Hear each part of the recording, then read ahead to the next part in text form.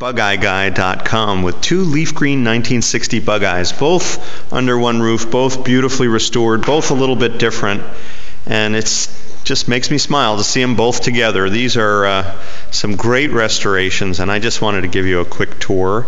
This is a bone stock car, Gene, totally original in its restoration in that everything matches. It looks very much the way it would have looked the day it was on the showroom floor back in 1960.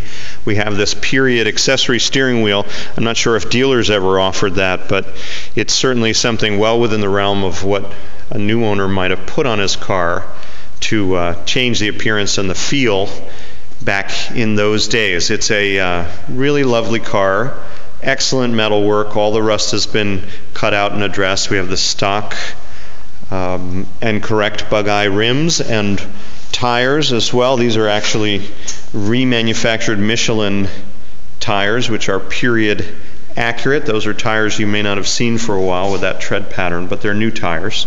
And we have a lot of great new parts up front, new suspension parts, and the engine and the running gear is all 948 and faithfully accurate to what you would have found in 1960 when this car was new.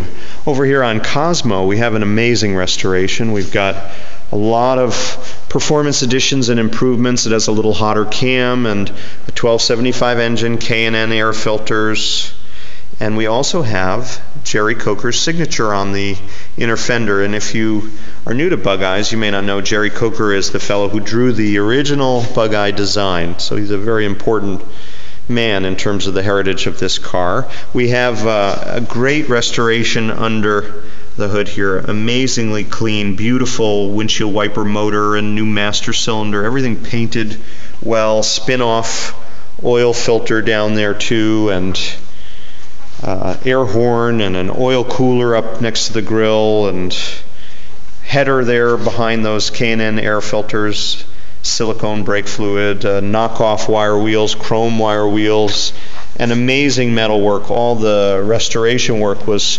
extremely high quality. Very rare to find a car this well done. And again, another add-on leather padded steering wheel on this one, and amazing air horns and the right gauges. And he's chosen a little more lumbar support for these Mark II seat covers, and I have to agree with him. They are actually more comfortable, although they're not exactly correct. Then we've got new side curtains and tonneau, and this is a nice case for our new top tube and side curtain wallet, because obviously we've got some weaponry hanging out back here. These sharp edges are not really desirable. That's why we've come up with these other products to protect everything. You can slide it further back into the boot. We've got the original hardtop on this car at the moment, and just a lovely finish.